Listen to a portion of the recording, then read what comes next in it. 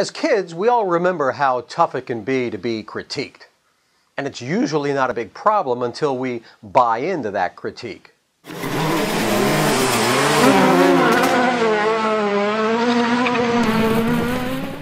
My experience is that it's easy to spot when someone tackles our personal self-worth head-on. With a strong enough constitution, we can usually move through that. The defense mechanism for this seems to be strong self-worth. But what and who establishes that personal shield? It's my belief that our history or experiences right up to this point develop that, and it becomes part of our knower-judger, part of our life script. Our knower-judger positions us in exactly the place all of our influencers have put us. I want to challenge you to validate every limiting belief that you're burdened with. Pick one and try to recall where you first established that self-truth. What was going on? Who was in the room? Who or what situation was convincing you of your limitation? Then ask if the situation is the same right now, today, and challenge the validity of that belief. It's your reality, you created it, and I believe you can change it. I'm lazy. Who says? Is it still valid? I have to be responsible for my whole family. Who says? Really?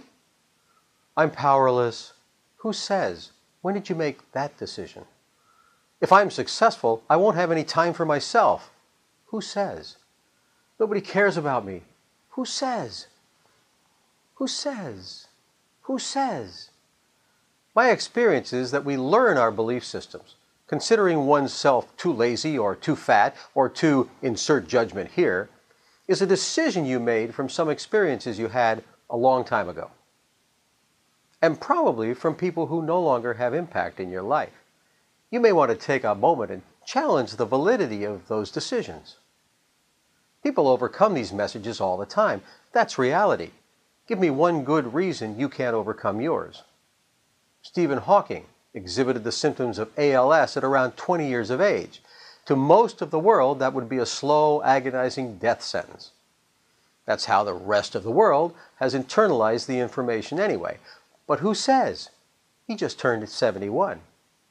Sarah Reinerston, at age 7, lost her left leg to disease. Can you imagine the messages she was receiving from the two-legged world?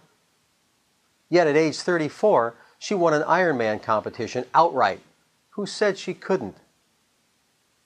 And how about all the pleasantly plump people with the message that you can't be successful or attractive or have any fun if you're fat? Rebel Wilson? Chris Christie? John Goodman? Who says?